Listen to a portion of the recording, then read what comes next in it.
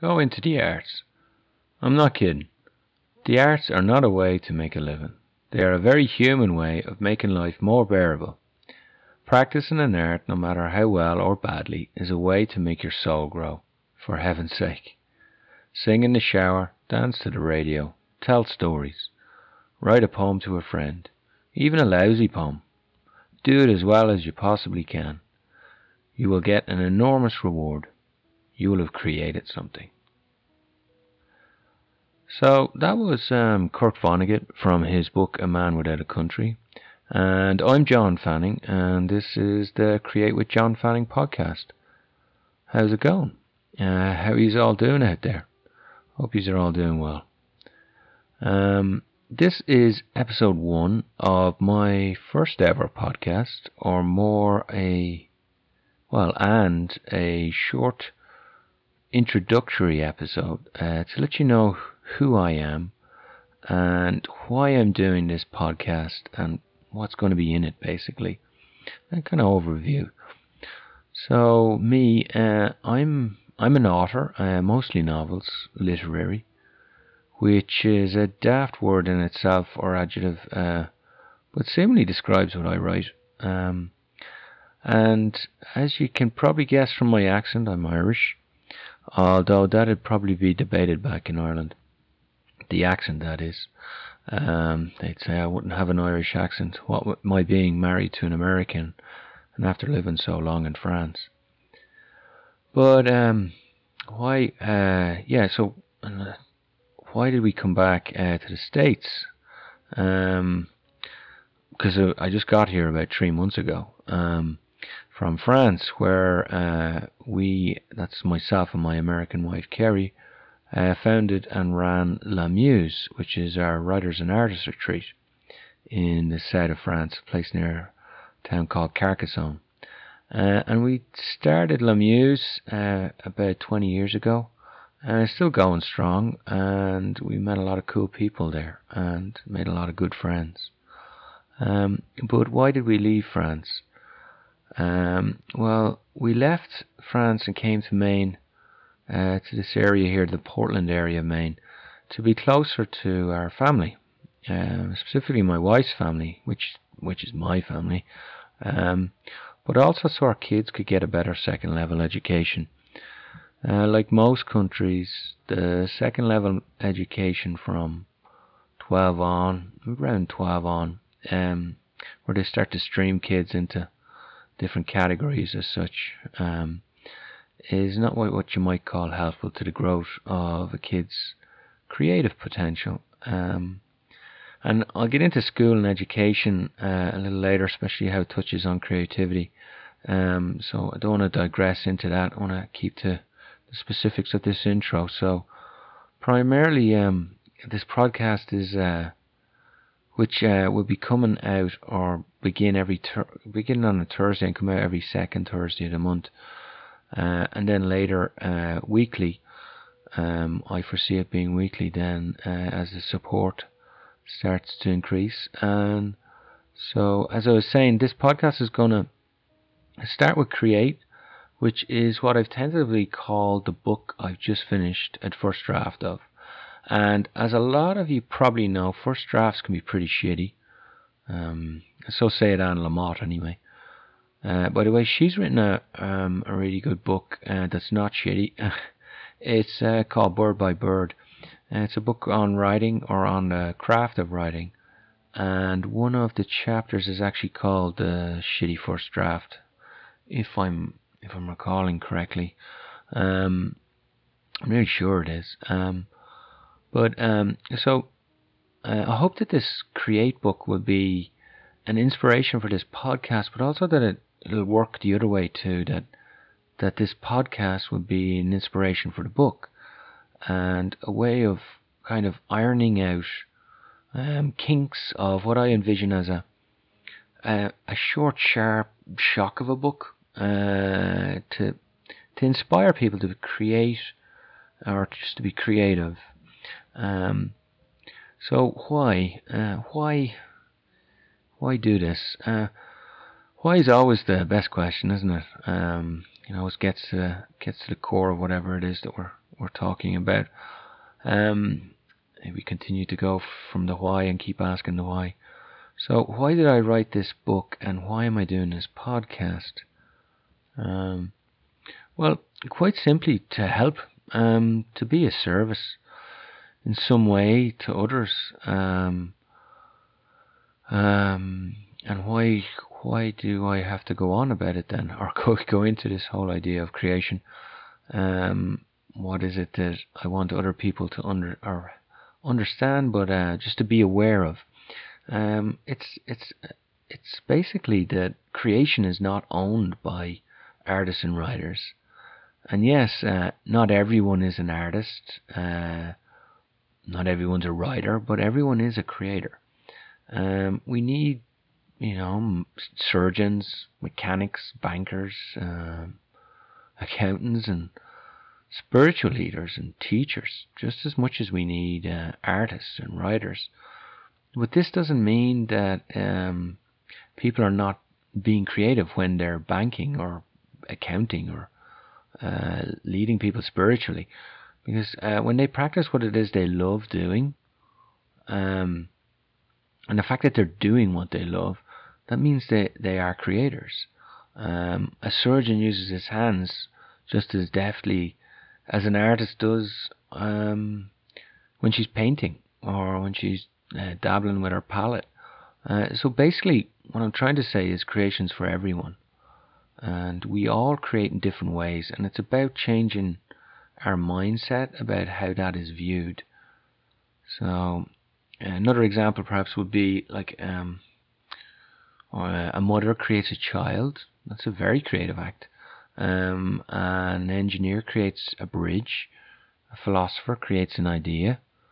And that's you, and that's me. And I don't care what a person's background is, they're a creator. Knowing you are creative is empowering if you can just embrace it. So to be a creator, you don't have to write a book, you don't have to paint, you don't have to sculpt, you don't have to be a Michelangelo or a Rodin, but simply create out of what you love. And life gives us this wonderful opportunity to be creative in nearly everything that we do. But the system itself puts us down. It grinds us down grinds us into believing this unspoken tenet that creation is owned by artists and writers, when it's simply not. So even the most simplistic of things, like the ceremony of tea in the morning when you get up, or the repair of an engine when you get back from work, or on the weekend, these are very creative acts, and they're important to the people who create in those moments and in those spaces, because it makes them feel good, because they're doing something that they love. And so if we change our habits, we see everything as a creative opportunity, from creating a cup of tea or repairing an engine to repairing somebody's heart. So it's the same creative potential. It's the same creative fingers as an artist. And these creative acts are just as important as creating a watercolor or an aria, whether you're singing it or writing it. And so creative acts are being enacted every day, everywhere. So we have to break away from this systemic idea that creation's owned by artists and writers. So hopefully I haven't bludgeoned that idea too much to death, or hopefully got across some kind of I suppose thesis, or I don't really like that academic word, but this idea of what or why I'm doing this podcast. I'm sure it'll resurface in different ways through concepts and ideas over the course of these Thursday episodes. So the podcast is simply my understanding from over 20 years of interacting with other creators at our retreat, and learning from my own experience as well. As well, just to be aware of my own experience is somewhat coloured by the fact that I'm white, I'm Irish, and have a couple of degrees, So I'm coming at this with my own prejudices, like anyone would. But hopefully I don't fall into, a trap of talking too much about, white European males, as examples of these different concepts and ideas.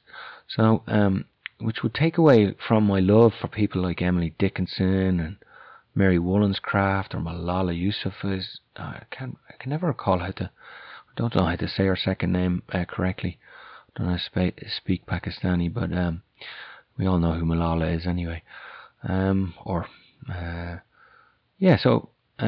any of the other wonderful women I've met in my life or been inspired by, like somebody like Mary Wollstonecraft or some. So basically, what I'm trying to say, or what I'm talking about, or what I'm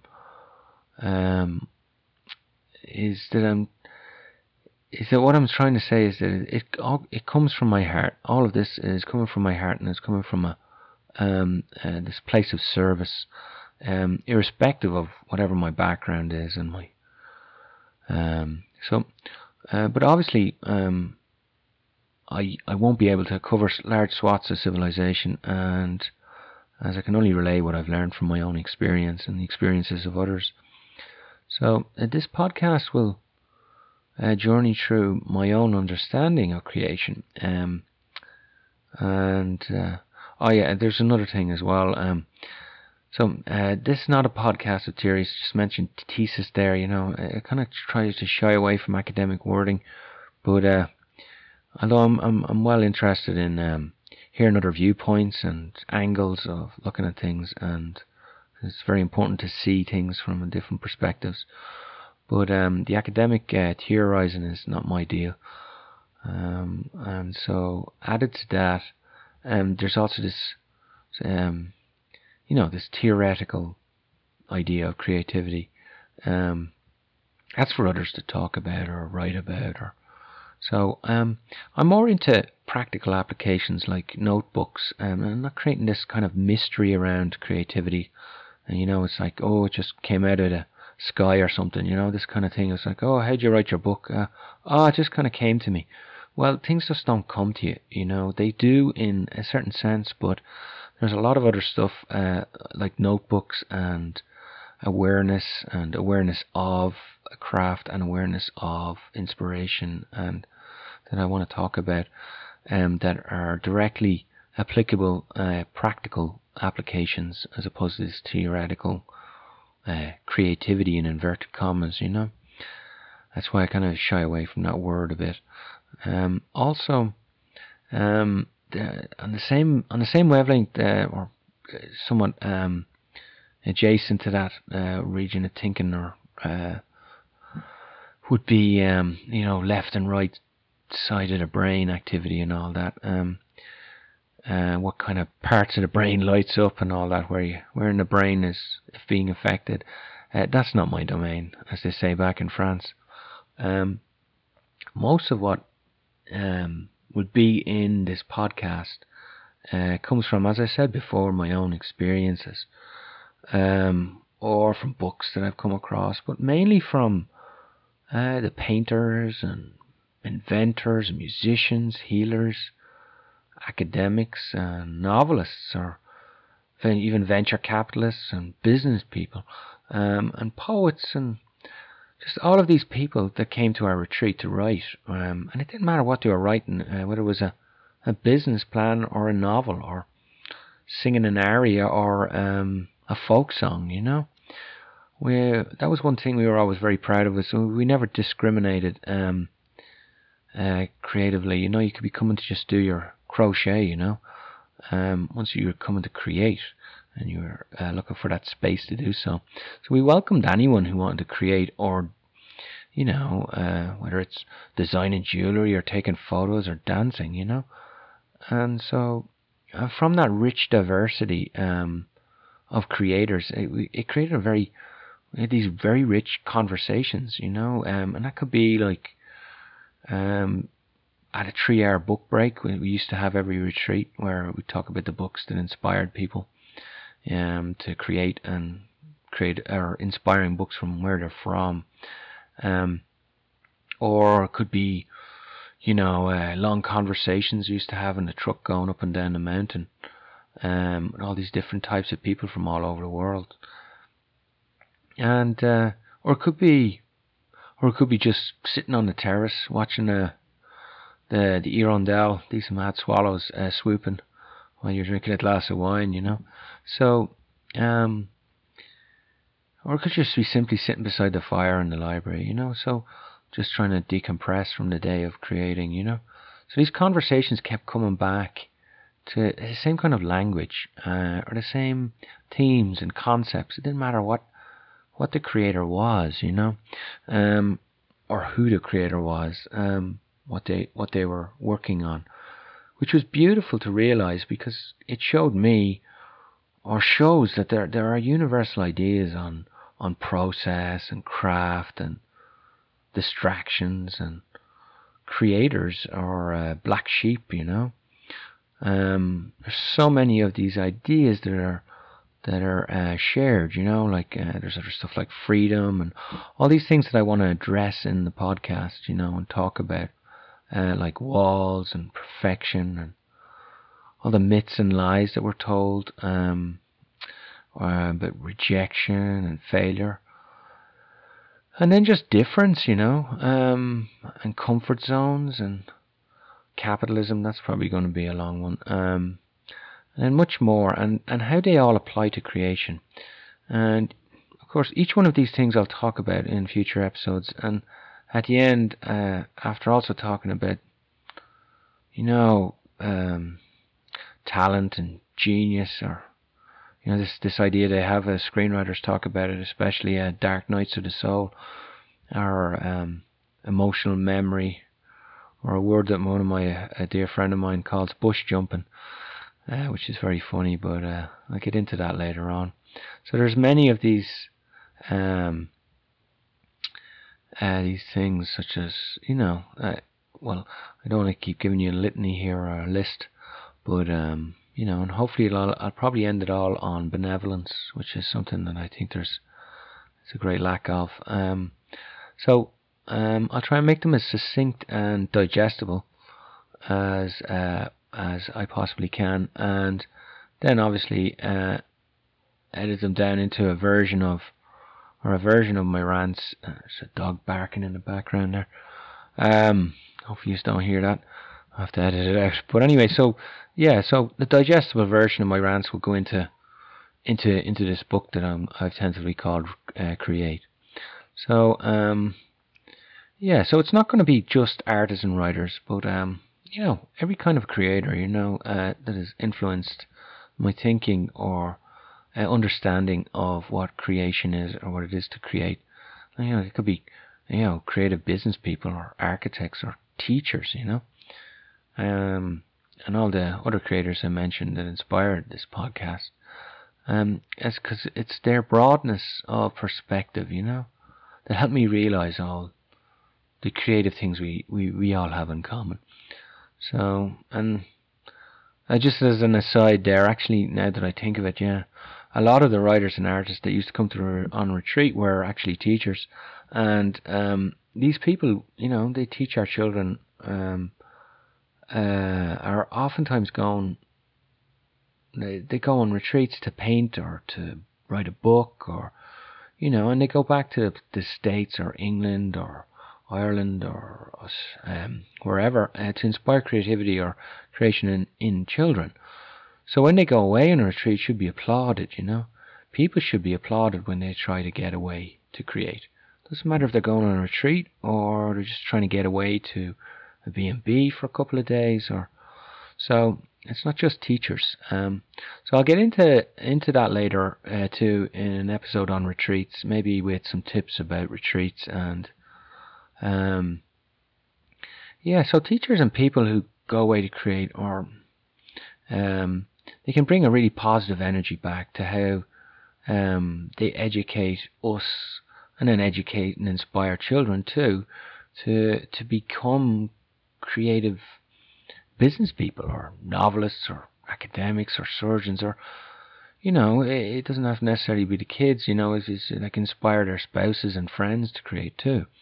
So, so I can't say I know everything about creation, but it has been cool to listen to all these divergent voices on it, and to see the things that are always the same, like process and blocks, or walls, as I call them, and all these other things that I'll get into. And of course, later on, that's why I'll be interviewing other people for more information, or different ways of looking at these concepts and ideas and themes, and to give more ideas and inspiration to myself and to you guys. So, and just to cement the ideas behind creation. So I'll start interviewing creators that I met and became friends with over the years at our retreat, as well as some of the inspiring people I've been meeting from around here. I've only been here a couple of months, and I've already met some pretty cool people in the Portland area in Maine. So this podcast, let's see, I think that's about it. I kind of said that it's about what I've learned from, and what I'm still learning from other creators, and then from my own experience as an author, understanding walls and such, and the blocks to creation. So hopefully this podcast and the future edited book will be helpful, and hopefully be especially helpful for that young man about 25 years ago who thought he knew everything in his 20s when he came out of university in Dublin. That young man being me. I wish I'd had someone to talk to me about process and craft and all the wonderful tools and tips of creation, and to understanding of what creation is, and how to go about it. So this is my way of maybe talking to that young man and giving back, and being a service to other people in some way who want to create but think it's too daunting.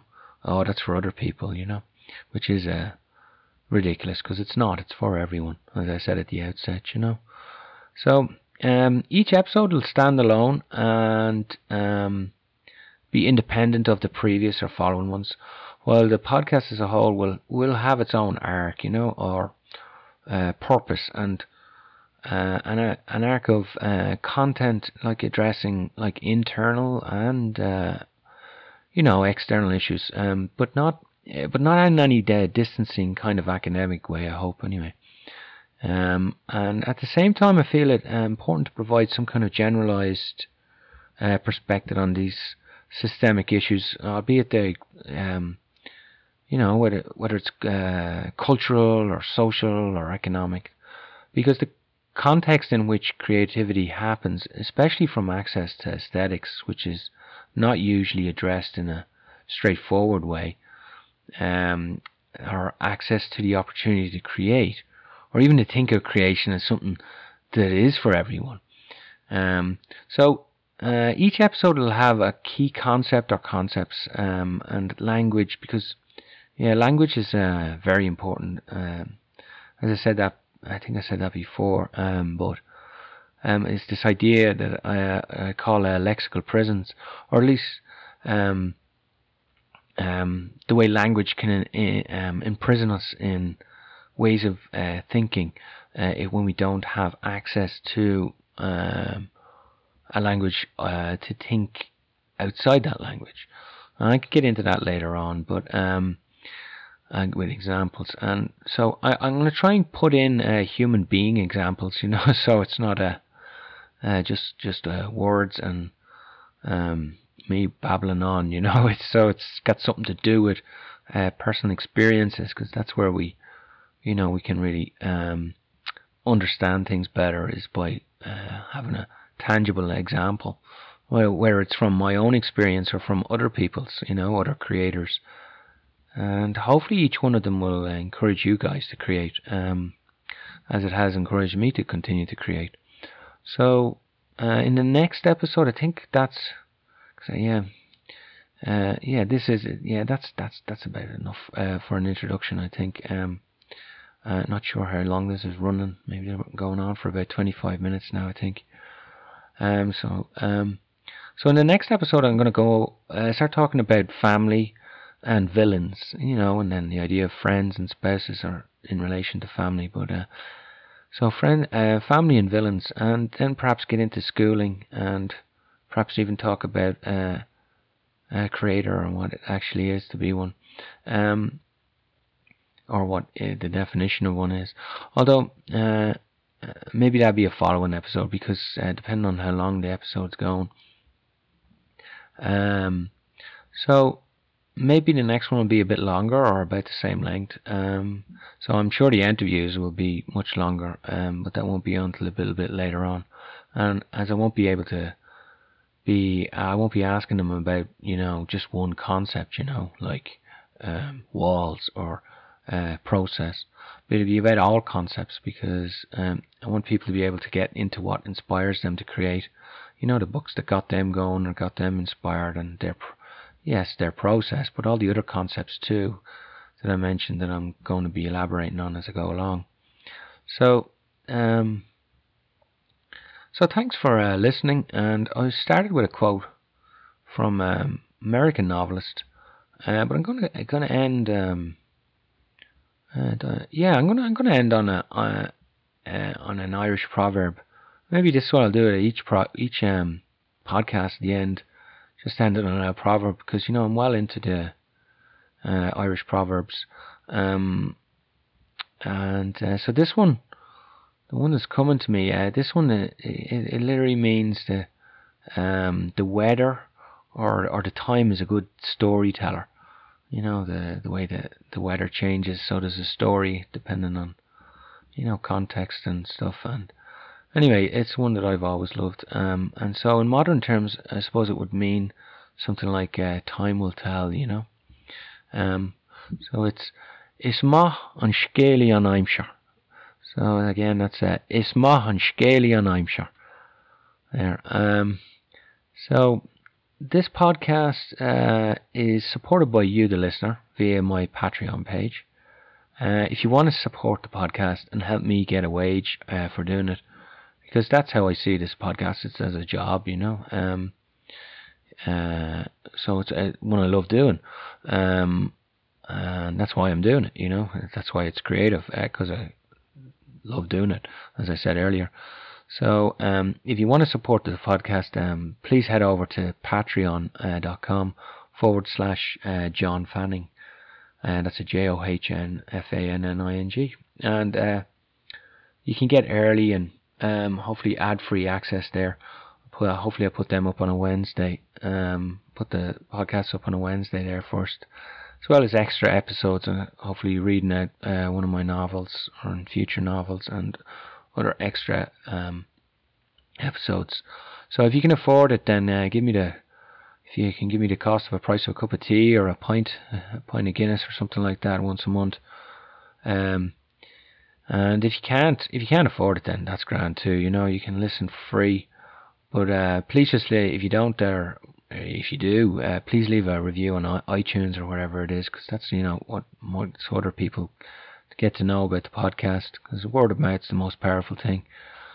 So thank you, and thanks for listening, and thanks for supporting the podcast if you do. And and if you're looking for the episodes, you can always find them in the usual places like iTunes or on my website at johnfannin.me under podcast. I think it's under podcast. So I'll put up an overview of the transcripts and times with links to all the people and ideas I mentioned. And if you're into the social stuff and all that, you can engage with me one-on-one if you check out my Twitter, which is at Fanning_J, and on Instagram at JohnFanning_. So it's been great sharing stuff with you today, and until next time in about 2 weeks, or maybe I'll put the next one up soon, the first concept episode up quicker. Try to take care of yourself, and Be benevolent when you can with other people. Slán lad, agus ganairi an bóthar lad.